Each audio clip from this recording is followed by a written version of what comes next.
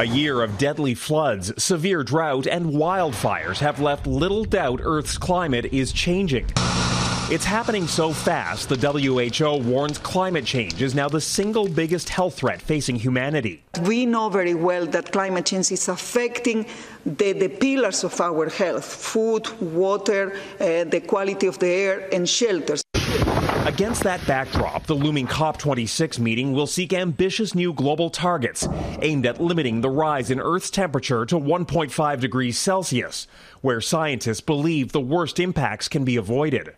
Proposed goals include an end date for the unabated use of coal, making all new cars zero emission within 2 decades, and ending deforestation by the end of the 2020s. COP26 really is the most important opportunity in years to help put the world on a path to avoid the worst impacts of the climate crisis. Although U.S. President Joe Biden is attending and Prime Minister Justin Trudeau is expected to go, Chinese President Xi Jinping reportedly won't be there.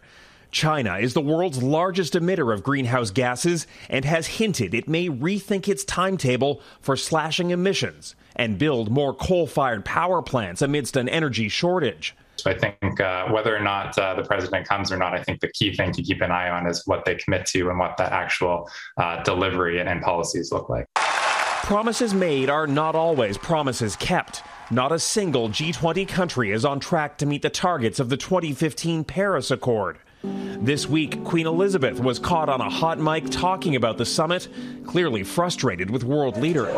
Climate activists aren't backing down, planning to ramp up the pressure on leaders who will gather in Glasgow, warning the entire world will suffer the consequences of inaction. Jackson Proskow, Global News, Washington.